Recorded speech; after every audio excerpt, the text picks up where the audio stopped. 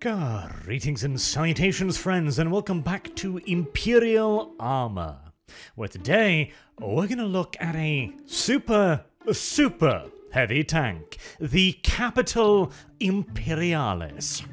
A 50 meters tall and 80 meters long vehicle with a spaceship's cannon for a main gun. We will also have a quick look at some of the, what I will call, the different designs of the Capitol as well, such as the Leviathan, the Colossus, and the Cyclops. And on that note, we will also have to address the elephant in the room, or in this case, the dwarf elephant, the squat elephant, if you will. But first, it is your boy Raid Shadow Legends, the tip-top AAA quality dungeon delving strategy game available for both PC and mobile devices, with over 600 champions to use for dungeons, raid bosses, PvP, and a campaign mode, plus the main topic for today's shoutout, the Doom Tower, one of Raid's ultimate challenges. This titanic tower is the final prison for several evil entities shackled to its interior thousands of years ago by the Arbiter. But with the slow creeping return of Siroth, the bonds are growing weaker day by day. And so it is up to you and your team of crack champions to fight through all 120 floors to the ultimate boss room at the top, combating not only hordes of tough-as-nails regular enemies, but mini-bosses every 10 floors. Though there really is nothing mini about them, and many require unique skills and tactics to deal with effectively. And this is of course also the challenge that I enjoy, as I make my way up the Doom Tower with each rotation, bringing fresh bosses, enemy challengers, and huge rewards. In the raid news for this month, we have the DK Risers promo code, which is still live and chock full of extra goodies to level up the Death Knight, which you may have picked up from a recent event or any other great character of your choice. We also have the Halloween update, where US raid players can enter to win amazing gifts, like a $1,000 Amazon gift card and several of Raid's best Halloween-themed champions. Do check the bottom part of the video description box for full details and disclaimer on how to join. So, sign up today, and as always, new players will, by using the QR code on screen or clicking the link in the description below, get the free champion Verges, along with almost $30 worth of starter pack value, and this in-game loot. You will find all of these rewards here in your inbox. And now, on with the lore. Let us begin with aforementioned squat little mammoth. Back in the day, when the Capitol Imperialis was a real thing on the tabletop, the squats were a real thing as well, and they had a whole battery of Capitol Imperialis-like looking things. The Cyclops, the Colossus, the Leviathan, and even of course the Land Train. I do miss the Land Train. It was a brilliant and rather unique little unit. I really like it, but let's not get too lost in reminiscence, shall we? But the Capitol Imperialis was specifically the Imperial Capitol Imperialis, whereas the squat's equivalent was the Leviathan.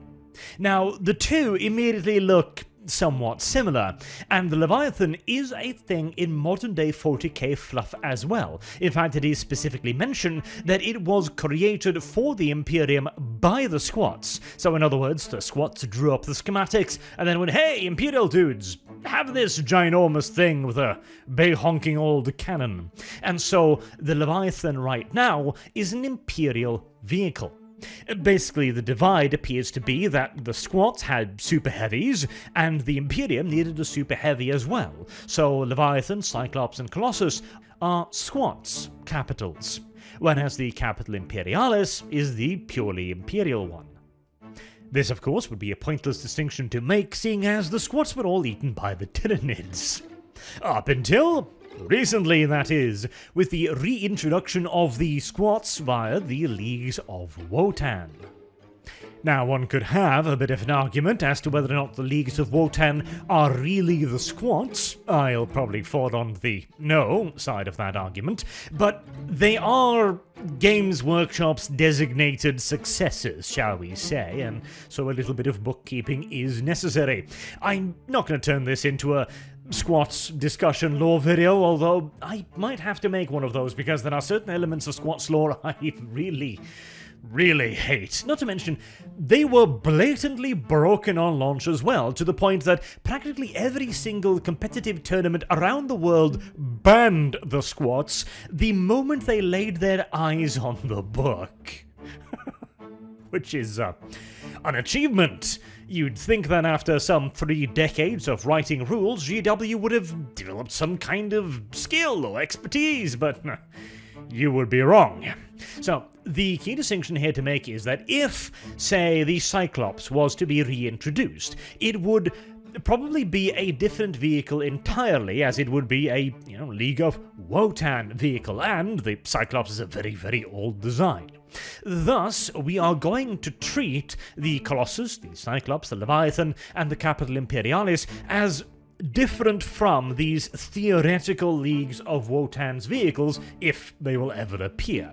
This also means that since all of them look very similar and are clearly based on the same chassis, I am going to make the reasonable leap of logic that the Capitol Imperialis and all the others are essentially based on the same tank chassis, making them variants on the same generalistic STC with different loadouts and purposes and etc., which is why we're going to be covering all of them.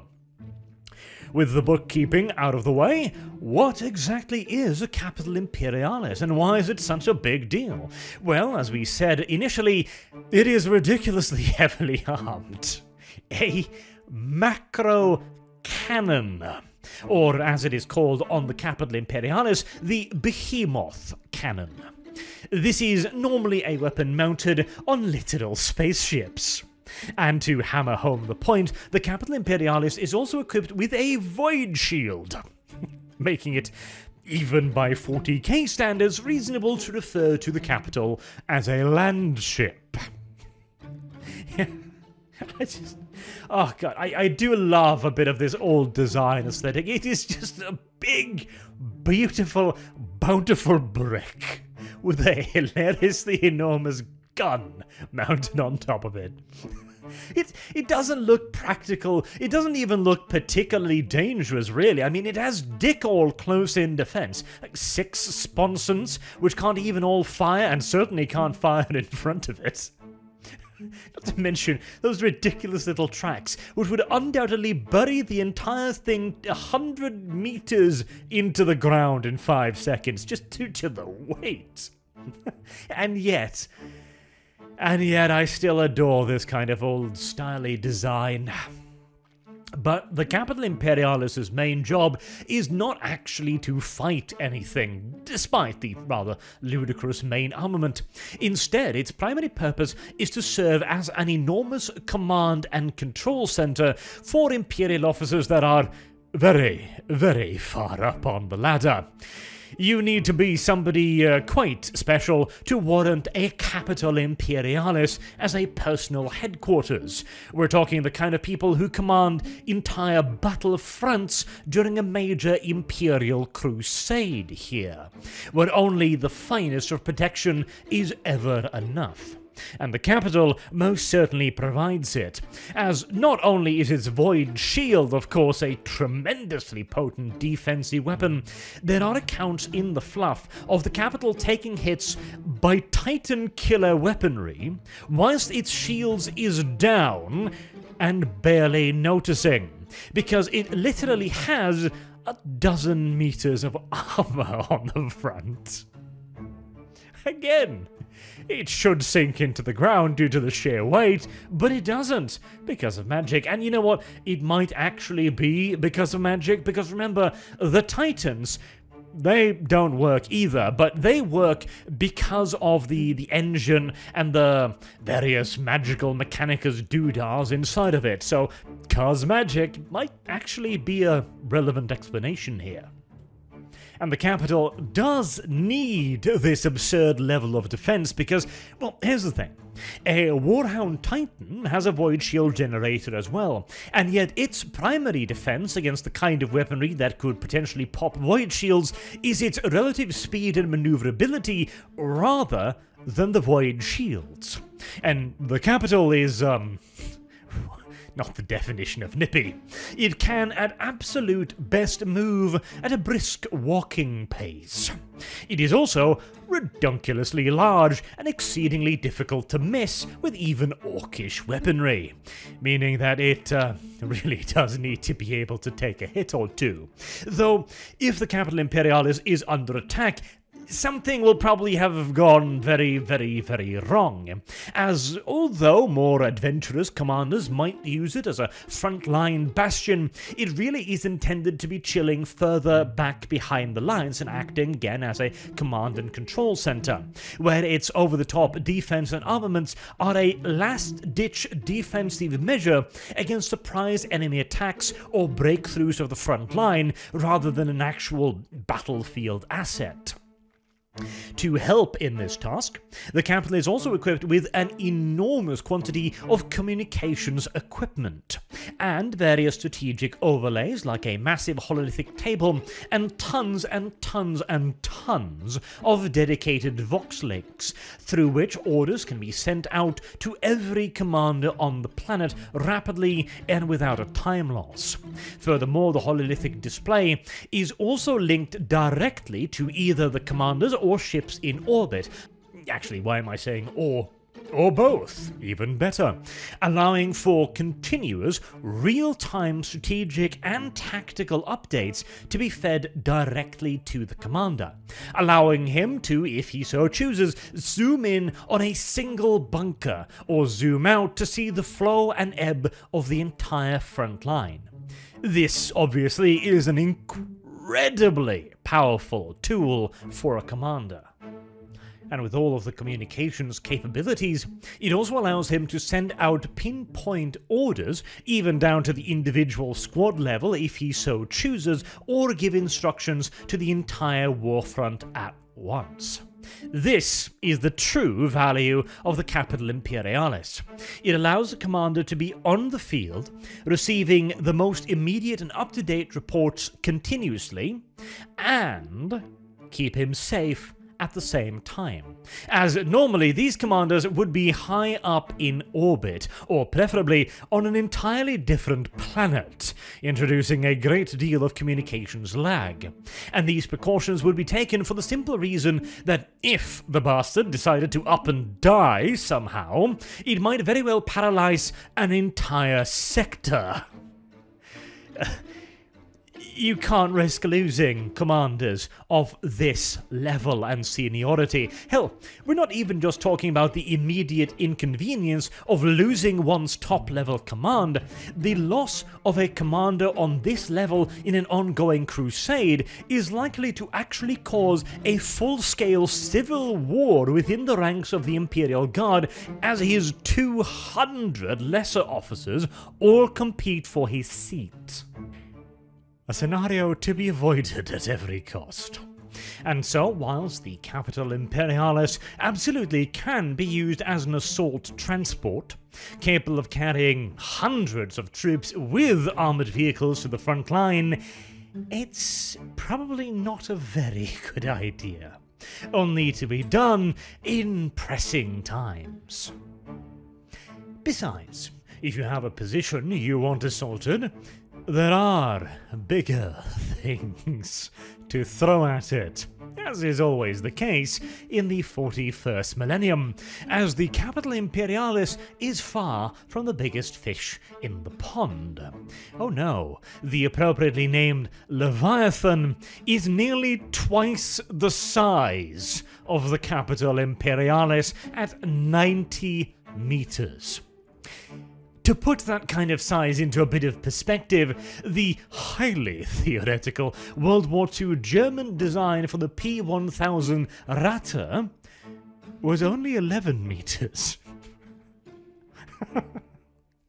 Again, the Leviathan is not what I would call a practical design, but it certainly is, very 40k. And, thusly, of course, everything is better the bigger it is. The Leviathan's offensive firepower, of course, boasts the same centrally mounted macro cannon as the Capitol Imperialis, but it also has 12 Lehman Russ battle cannons, used essentially as sponsons on this goddamn thing, along with 24 batteries of heavy bolters.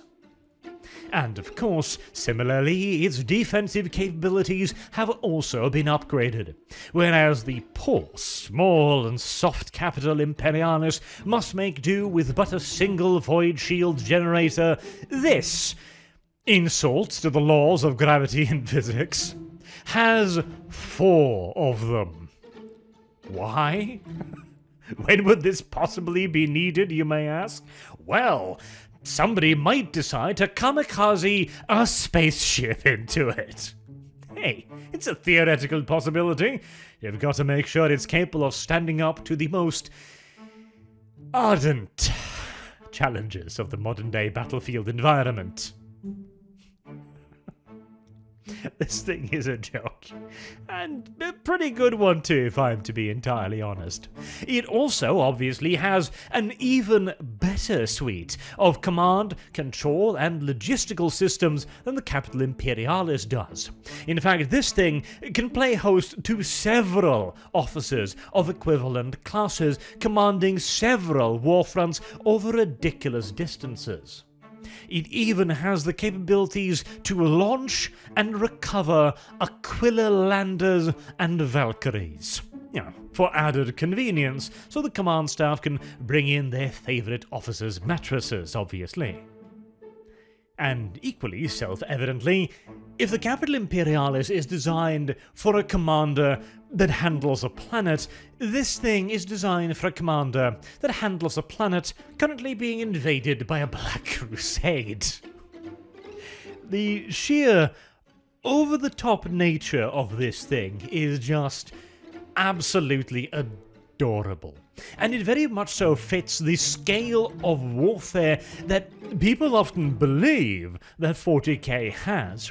See, this is one of the common misconceptions about 40k. They're like, oh, armies of millions of men, la la la la.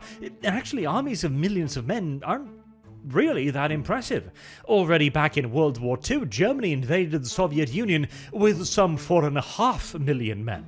The Soviet Union would mobilize well over 30 million men in its defense. We've already reached that level of warfare, and more often than not, due to the logistical incompetencies of GW writers, you've got stuff like the Siege of Rax, where they've only got a couple 100,000 dudes, tops, numbering by the regiments, and yet they're attacking in waves numbering in the millions.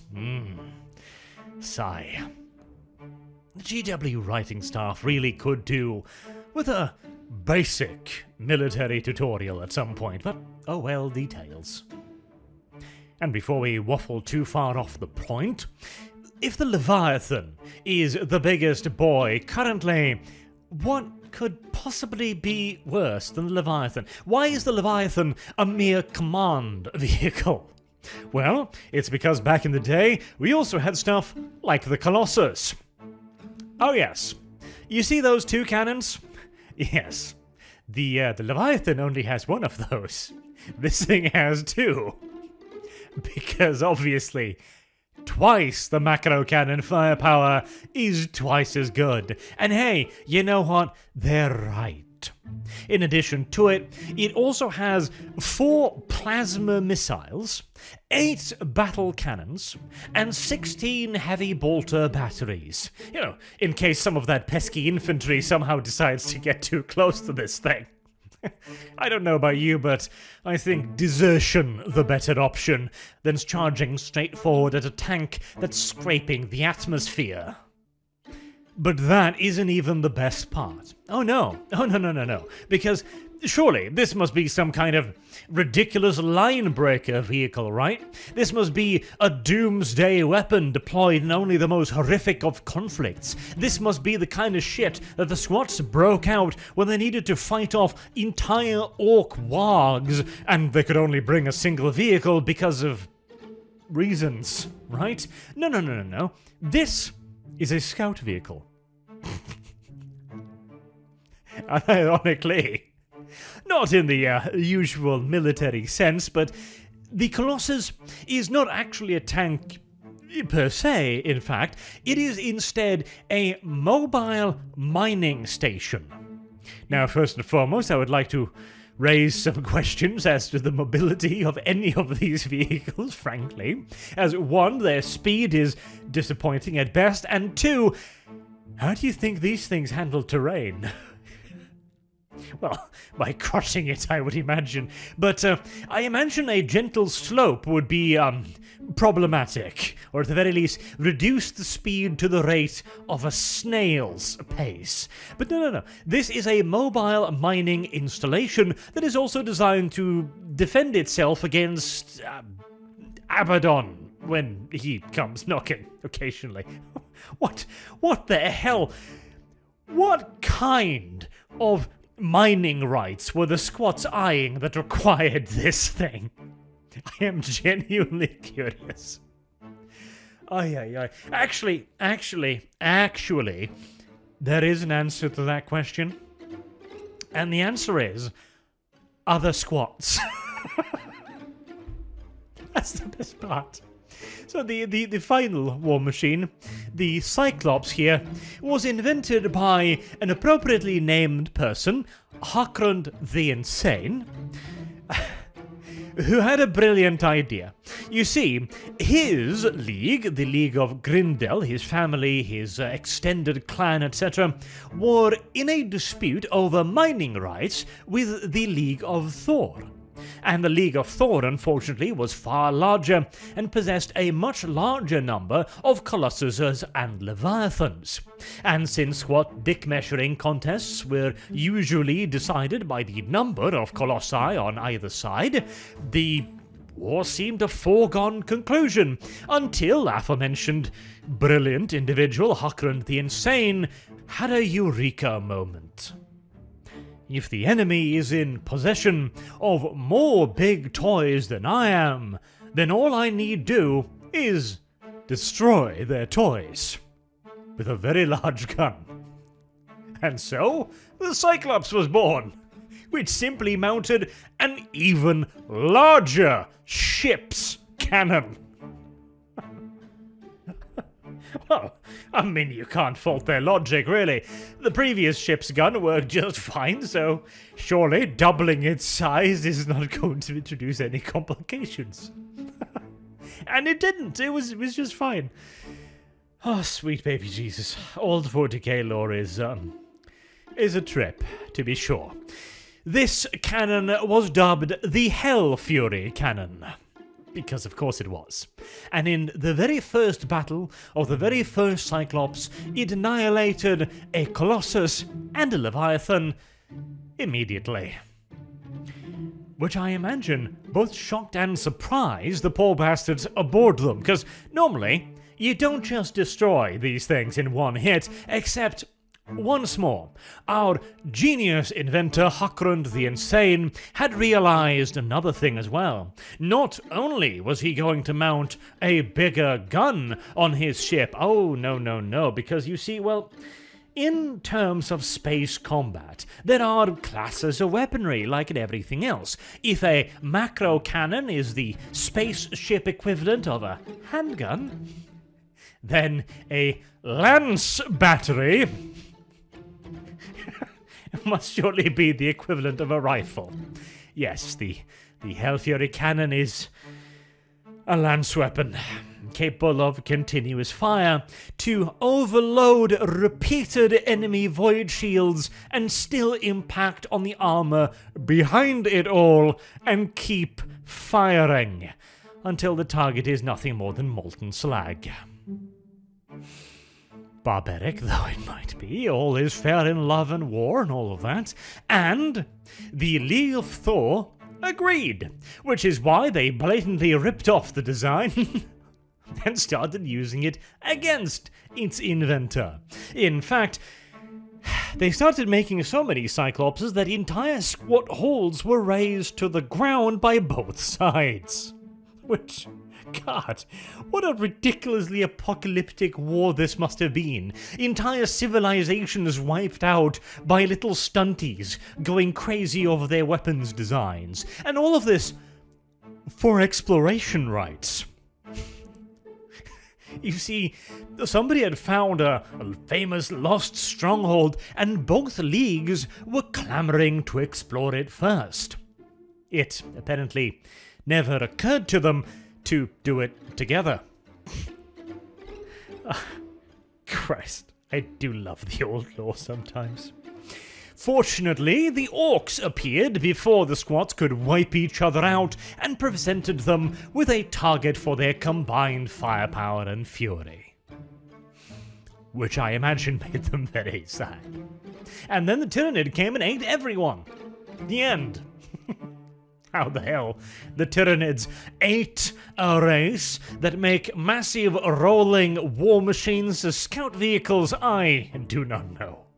But it did most assuredly happen.